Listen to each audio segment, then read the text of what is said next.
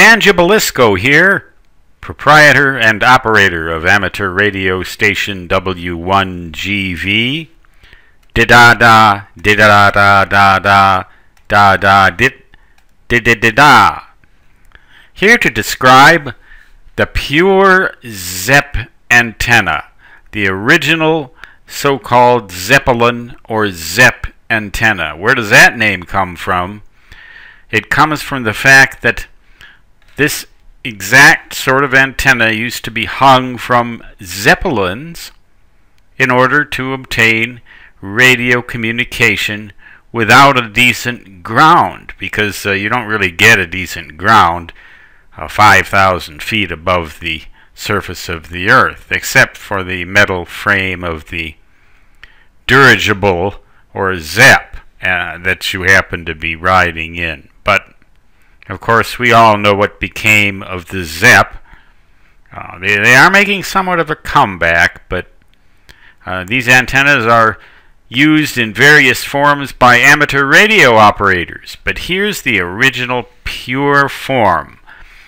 The radiating element of the antenna is a half a wavelength long at the frequency of interest. Now, a viewer has asked me about a Zepp antenna for 7.040 megahertz. 7.040 megahertz. So the length of this antenna in a case like that would be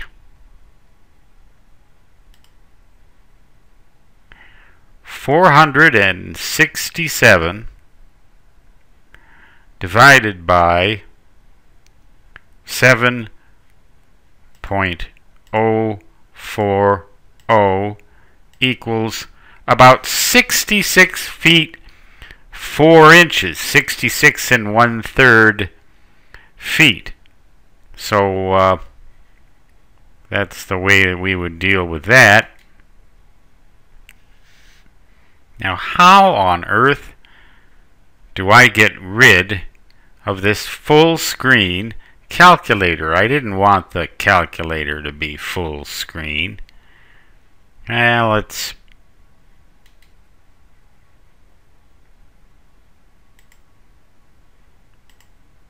okay, well, we're back to our action here. The Pure Zepp, 66 feet 4 inches. Now that is subject to a little bit of variation in a Zepp antenna because we're dealing with an antenna that's not quite the same thing as a dipole, and it's liable to be a little longer. So you're going to have to determine the exact length by experiment. Another thing that you're not really going to know is the impedance at the point where the feed line joins the antenna. At the end of a wire antenna, you have a pure resistance, and it's very high, but you don't know exactly what. Let's just suppose, though, that for argumentative purposes, that it happens to be 4,500 ohms. Now, if you use very good solid wire and you string this up in free space without anything near the ends, then you're probably going to get an impedance, or a purely resistive impedance, of something like that. Now, you run a quarter of a wavelength wire parallel to this part of the antenna, in effect getting a ladder line or open wire line here that is a quarter of a wavelength long. The length will vary, but the person who suggested this video says he wants 450 ohm ladder line, which probably has a velocity factor of just about 95%, or the same as the antenna itself. So you're probably going to see something on the order of 234 divided by the frequency in megahertz. In this case, it'd be 234 divided by 4.070, or half of the 66 feet 4 inches, and I'm not going to use that calculator. Oh, what the heck. It looks good, don't it? 234 divided by 7.04 equals about 33 feet, maybe 5 inches. Okay, so maybe 33 feet 5 inches for this.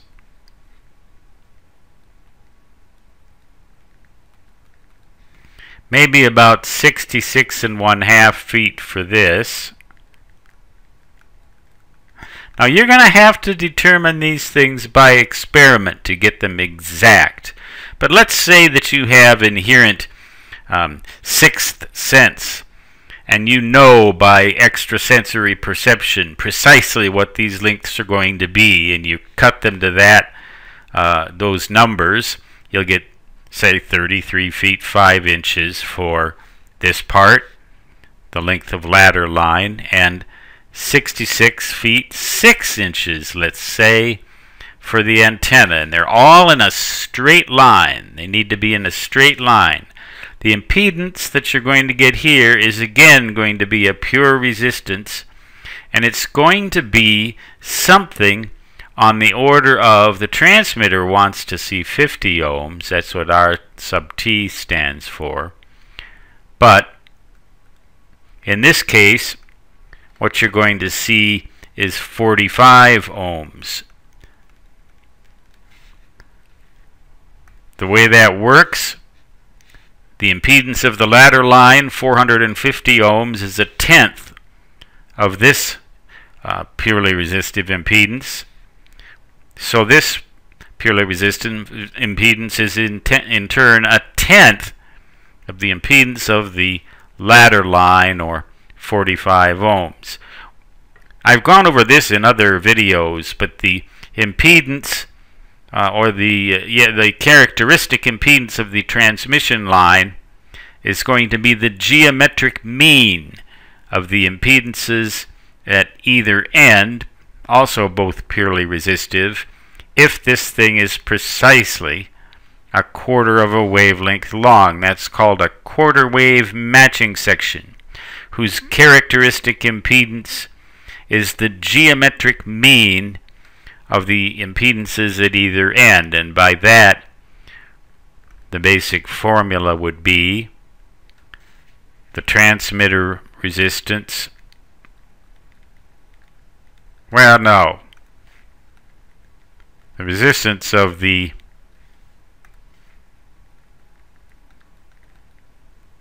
feed line here, which I call a feed line, a 450 ohm ladder line, quarter wave matching section, is going to be equal to the square root of the product of RT and RF. So not RF, RA. I'm a little absent-minded here today, but hopefully you're able to follow along with this old coot who's kind of tired and kind of benzodiazepined a little bit. But that's not going to change for a while, so you're just going to have to put up with it. I'm sorry. Hopefully you'll get the idea, though, there, that this is the design for this frequency, which is the frequency of interest and the frequency for which the crystals are cut for this fellow's little 1/2 watt QRP radio. Let's hear it for QRP, 1/2 watt. That's not much power, is it? This antenna had better be up in the clear, and it had better be up pretty high. So these formulas are probably going to be pretty close. In any case, these would be the dimensions.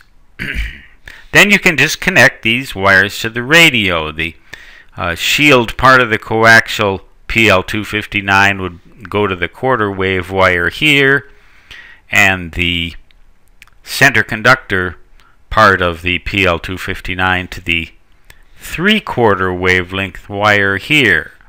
1/4 wavelength plus 1/2 wavelength. 450 ohms impedance for the ladder line, characteristic impedance. So that's that. That's the basic particulars of this Pure Zepp antenna design.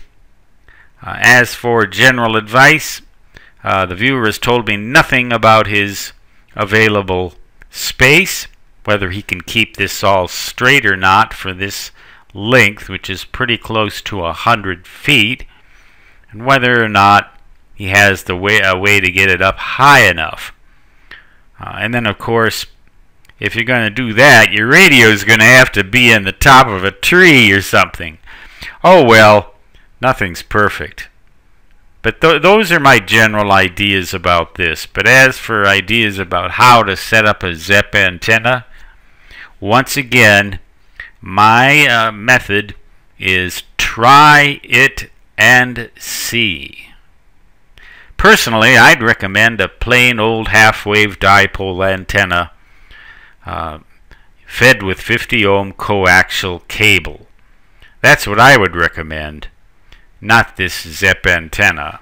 If you want to use this, it's fancy and it's kind of sexy for those of you who like mathematics, but it's not very practical in my opinion. And that's the opinion of amateur radio station W1 GV.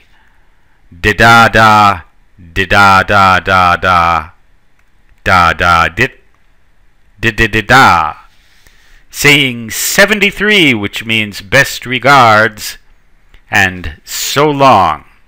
Well, I erased that, but I can still write 73, and I can also write the symbol for best regards, which is really da-da-da-da-da-da.